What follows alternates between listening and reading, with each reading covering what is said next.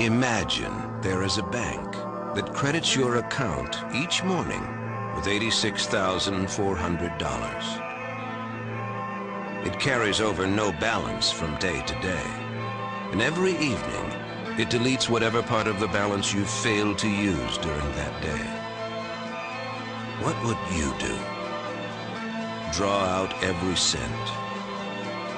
Each one of us has such a bank. It's called time. Every morning it credits you with 86,400 seconds. And every night it writes off as lost whatever you have failed to invest wisely.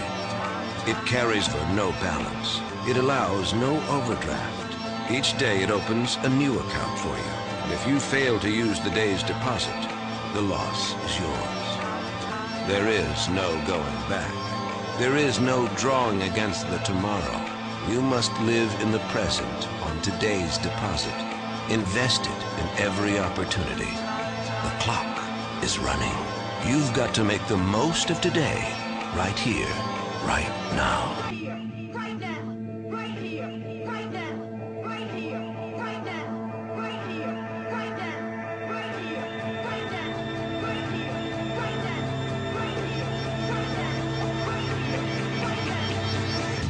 To realize the value of 1 year, ask a student who failed a grade.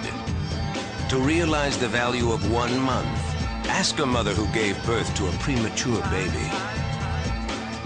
To realize value of 1 week, ask the editor of a weekly newspaper.